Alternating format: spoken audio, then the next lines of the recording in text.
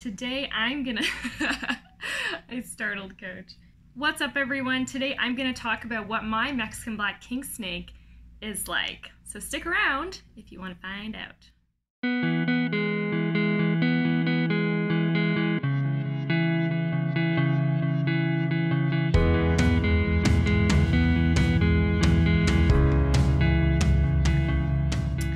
So this is Tux. He's about 2 years old. I've had him in my other videos as well, and he is very docile right now, as you can see, and this is pretty typical for when I handle him, although it wasn't necessarily always the case. So Mexican Black Kingsnakes, like other colubrid snakes, tend to be a little bit more skittish and dirty when they're younger, but I don't really remember him ever being super fast or super scared, but he would definitely, when I took him out of the cage, spend kind of all of his time, kind of like he's doing now, sort of just trying to like get down to the ground. I actually lost him like inside of the frame of my armchair one time because he just like slithered away in there and then he was gone. It was too late. But I got him out, don't worry. He was definitely a little bit faster moving than he is now. Like he's quite slow right now. But even when he was a baby, he was still like pretty mellow. He was not like defensive or aggressive with regards to his territory or anything. He was just like had the potential to be a little bit more intimidated by me coming in to grab him. But he never defensively struck at me or anything like that. He would just actually rattle his tail a little bit if he was feeling particularly stressed. So when he was younger and moving around a little bit more, handling him would kind of be more like, you know, continuously sort of pedaling him through my hands.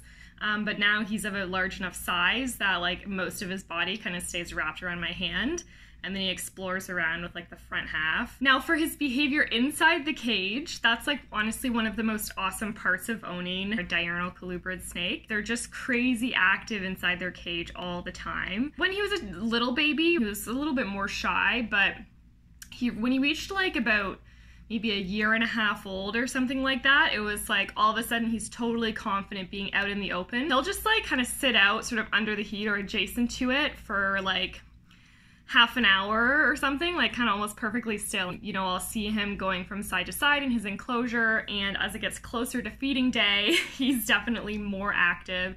He'll explore every nook and cranny in his enclosure pretty much every day, often twice a day, once in the morning and once in the evening. And you know, for people who aren't familiar with keeping snakes, sometimes it's easy to interpret that as like, oh, the poor snake, like he feels trapped, he wants to escape his cage or whatever. He's actually really just looking for food. So like, he's exploring every possible area he can in the enclosure, and when he realizes there's no food in there, then he's looking for kind of a way to get out of where he is and kind of go a little bit farther afield to try to find food. And when he kind of establishes in his little snake brain that there's no other avenue that he can go for food, then he kind of stops going around and just goes back in his hide. So the great thing about him being so active as well is that he's really fit. Like he's really like firm bodied. You can see him like squeezing, and he's not like, I don't know, soft. It's hard to tell on video obviously, but I feed this guy every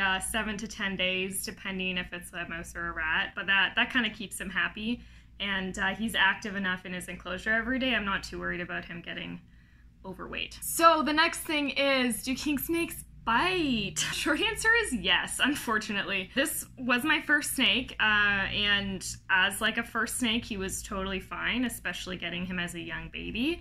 But I would recommend, if a snake does have kind of a reputation for having a really strong feeding response or for being defensive, make sure you're getting them as a young baby, because you can kind of learn that behavior when they're really small and they can't like hurt you at all in any way.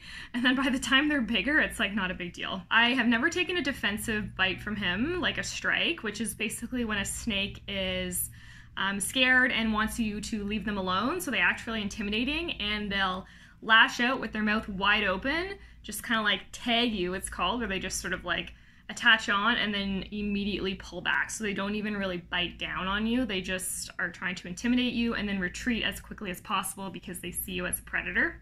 And these bites are, I guess, kind of scary, but they're honestly the easiest to deal with because your snake doesn't really injure you and he's not like biting down and staying on you, which is what happens when a snake interprets your fingers as food. And this unfortunately has happened twice now with this guy, and both times it was my fault basically, and I've kind of learned from those experiences. But so first of all, it's not a big deal when a snake this size bites you. The second time he bit me was actually just yesterday. So I'm just gonna show you what it looks on my like on my finger. It's not focusing. How do I make it focus? You can kind of see. There's just kind of like little tiny pinpricks in the shape of a mouth on my finger. I'll insert a photo of what he was doing to me. But basically what was happening is I actually had him completely out of the cage.